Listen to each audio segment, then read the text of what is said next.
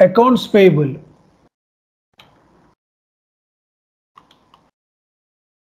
Accounts payable links to the module to purchase process. So any SAP project implementation for accounts payable links to the materials management module. The accounts payable in SAP normally supplier process. In ECC vendor process. Same మనకి ECC S4 HANA same అలాగే మనం accounts receivable లో ఎలా అయితే discuss చేసామో same అండి. చాలా వరకు బిజినెస్ ప్రాసెస్ అంతా యాజ్ ఇట్ ఈజ్ గా ఉంటుంది. అక్కడ కస్టమర్స్, ఇక్కడ వెండర్స్. సో మనం ఇప్పుడు ప్రాజెక్ట్ ప్లేస్ లో సాధారణంగా మనం ఇక్కడ కస్టమర్స్ తో మాట్లాడతామండి. మనం ఫస్ట్ ఈ షీట్ ని క్లోజ్ చేసి వర్క్ షాప్ లోకి వెళ్తున్నామండి.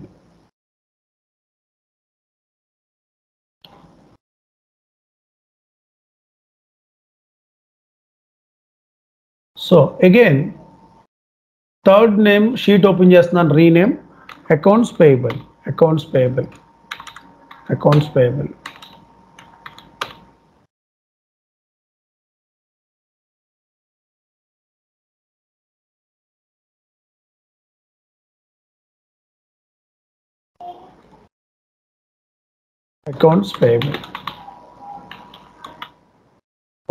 Or supplier process links to the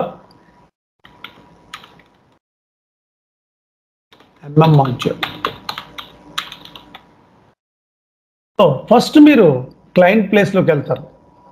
maybe GL users may be different, 2 guys అనుకోండి, fine. AR users different, fine. Now AP users వస్తారు మనకి రిక్వైర్మెంట్ గ్యాదరింగ్. అడుగుతారండి మీరు ఫస్ట్ ఇనీషియల్గా అడుగుతారు, హౌ మెనీ అకౌంట్ గ్రూప్స్. మనకి 2 groups రిక్వైర్. మీకు 2 hours, 3 hours, 4 hours, what ever. So local vendor groups, local supplier groups and foreign supplier group.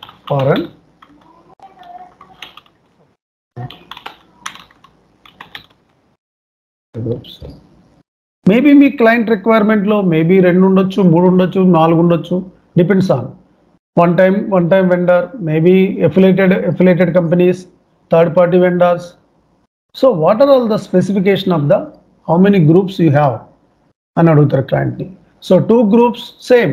మనం AR ఎలా చేసేమో సేమ్ ఇలాగ ఉంటుందండి. దాదాపు అకౌంట్స్ రిసీవబుల్, అకౌంట్స్ పేయబుల్ దాదాపు కొన్ని చేంజెస్ ఉన్నాయి, కొన్ని యాడ్ అవుతాయండి.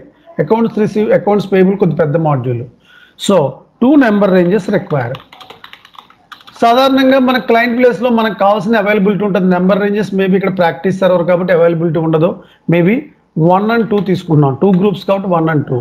ఫస్ట్ దానికి ఇంటర్వల్ వచ్చి జనరల్గా 1 to 1000. సెకండ్ దానికి వచ్చి ఇంటర్వల్లో 2 to 1001 to 1001 to మేబీ 2000. ఇలా 2 groups, 2 నెంబర్ రేంజెస్. తర్వాత అసైన్మెంట్ వస్తుంది. అసైన్మెంట్ మనం ఇక్కడ డిస్కస్ చేయవలసిన అవసరం లేదు, it's a common, only blue ప్రింట్లోనే prepare చేస్తాం. సో ఇక్కడ అకౌంట్స్ రిసీవబుల్ ఇండస్ట్రీ వచ్చింది, ఇక్కడ ఇండస్ట్రీ రాదు, ఎందుకంటే అక్కడెక్కడ ఒకటే ఇండస్ట్రీ. సెకండ్ టైం మళ్ళీ క్రియేట్ చేయాల్సిన అవసరం లేదు, no need define industry. So ఇక్కడ now third one define accounting clerk.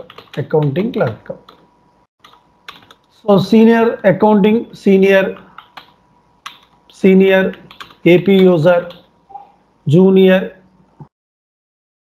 user are accountant. Designation ఎలాగైనా పిలవచ్చండి. మేబీ ఇక్కడ maybe Shyam, maybe Ram, junior, senior. So 2 groups require, 2 number ranges require, define accounting clerk. ఇక్కడ మధ్యన accounting what is the industry అవసరం లేదు, ఎందుకంటే accounts receivable already చేస్తాం, మనం అవసరం లేదు ఇక్కడ. నెక్స్ట్ వచ్చి మనం ఇంకొకటి చేయవలసింది ఉంది ఇక్కడ. నార్మల్గా ఏ బిజినెస్ ప్రాసెస్లో అయినా సరే నార్మల్గా అకౌంటింగ్ క్లర్క్ అనేది సీనియర్ AP యూజర్ అనేది సీనియర్ అకౌంటింగ్ క్లర్క్ అంటారండి, సీనియర్ అకౌంటింగ్ క్లర్క్ అంటే AP user, AP junior accountant, senior accountant, అలాగే AP junior user, senior user. అలా మేబీ నేను ఇద్దరు తీసుకున్నాను, మేబీ నలుగురు ఉండొచ్చు, ఫైన్. మీ రిక్వైర్మెంట్ గ్యాదరింగ్లో 5 యూజర్ 6 యూజర్స్ ఉండొచ్చు, maybe depends on volume of the project. Maybe నార్మల్గా యూజర్స్ ఇద్దరిద్దరు అంటున్నారండి, కొన్ని ప్రాజెక్టులో ఒకళ్ళొకళ్ళే ఉంటారు, కొన్ని ప్రాజెక్టులు అయితే ఏపీ జిఎల్ 5 యూజర్స్, ఏపీ ఒక 2-3 యూజర్స్, ఏఆర్ ఒక 4 యూజర్స్, అసెట్ మొత్తం totally 20 users on finance, maybe 2, 3, 4, 5 అలా depends on client requirement. So now define accounting groups, number ranges, define accounting clerk. Now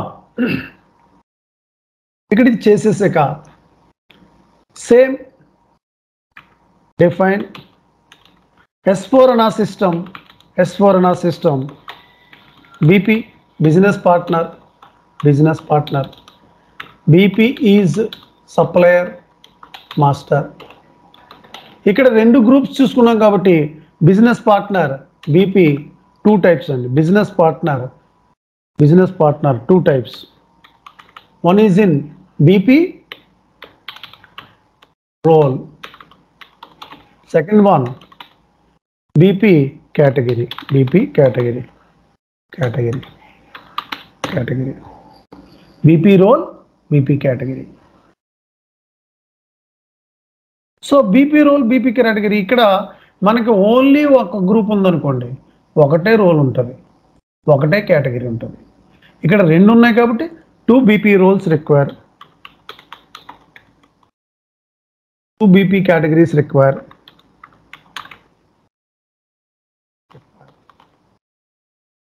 it's common. Maybe మనం ఇక్కడ మన client వచ్చి 1 second అండి, ఏంటంటే క్లయింట్ సోనీ. ఇప్పుడు సోనీ కాబట్టి ఇక్కడ మనం కరెక్ట్గా తీసుకోవాలి, Sony local BP, Sony local business partner, Sony foreign business partner roles అండి. ఇది నేను చేసుకునేది రోల్స్, ఎస్ఎఫ్పి. ఇక్కడ maybe category maybe FB and LB తీసుకుంటాం. Category local foreign BP category, local BP category, anything client ఇస్తాడు. మనమైతే ఇక్కడ క్లయింట్ నేమ్తో కాబట్టి సింగిల్గా ఇలా 3 digits 4 digits ఏదైనా తీసుకోవచ్చు. So define BP roles and categories. So define number ranges, same అండి, define number ranges. 2 require, maybe 1, maybe 2, maybe 1 to 1000, maybe 1000 1 2. అక్కడ సేమ్ తీసుకోవచ్చు, చెప్పాను కదండి.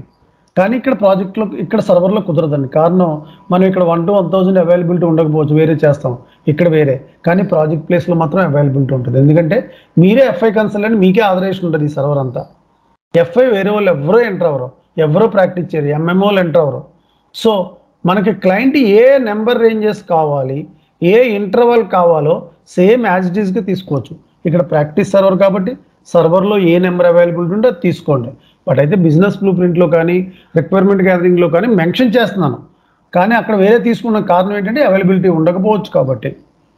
కానీ ప్రాజెక్ట్ ప్లేస్ని ప్రాబ్లం ఎప్పటికీ రాదండి, ఎందుకంటే ఎవరు కూడా ప్రాక్టీస్ చేయరు ఈ సర్వర్ని, ఎఫ్ఐలో ఎవరో ఎంటర్ అవ్వరు, మీరే ఎంటర్ అవుతారు కాబట్టి. So you have to take care of that. So BP roles, BP categories, define number ranges. So now assignment అండి, అసైన్మెంట్ అనేది ఇక్కడ రాయం. So now assign, define, integrate to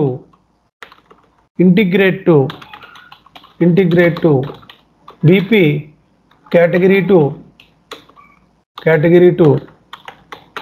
BP category to customer or BP category to supplier group అండి, supplier groups integrate చేస్తామండి. ఇక్కడ మనం 2 తీసుకున్నాం కదండి. How many account group, local supplier group. ఇక్కడ మనం లోకల్ ఏం తీసుకుంటామంటే మేబీ సోనీ కాబట్టి Sony local supplier, SLS, SFS. ఇక్కడ ఇంటిగ్రేట్ చేసేటప్పుడు ఈ రెండింటిని ఇంటిగ్రేట్ చేస్తాం. ఇలా customer supplier groups, number ranges, accounting clerk, BP roles and categories, number ranges, ఇంకా అసైన్మెంట్స్ ఇంకా 2 పాయింట్లు యాడ్ అవుతాయి, అంటే 8 పాయింట్స్ అండి ఇప్పుడు మనం చేయవలసింది. So now